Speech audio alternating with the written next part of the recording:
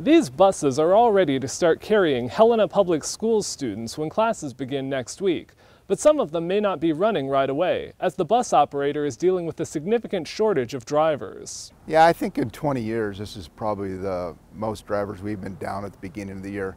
The district's goal was to have 72 drivers. Their bus contractor, First Student, reported last week that they were about 20 short of that. First Student has brought in temporary employees to cover some of the openings, and the district is making a plan to combine some routes. We'll be running essentially two different routes with one bus, which complicates the transportation and the fact that some kids will be getting up considerably early to catch the first tier of the route, and then there will be a second tier. The most likely routes to combine are shorter ones around the city, and those with fewer students expected to use them. In addition to daily bus routes, the shortage could affect travel to sports and other extracurricular activities. School districts across the country are reporting bus driver shortages. In Helena, First Student held recruitment events earlier this summer, giving people a chance to try maneuvering a school bus. They're now offering sign-on bonuses of several $1,000s to new drivers. Leaders are particularly looking for candidates with a commercial driver's license. They will help people without a CDL get the necessary training, but it will take longer for them to be ready to take on a route. If you're interested in applying, you can find more information on our website.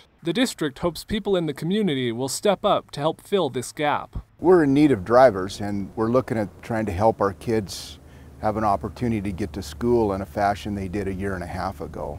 The Helena School District plans to let parents know about any changes to their kids' routes by the end of the day Wednesday. In Helena, Jonathan Amberian, MTN News.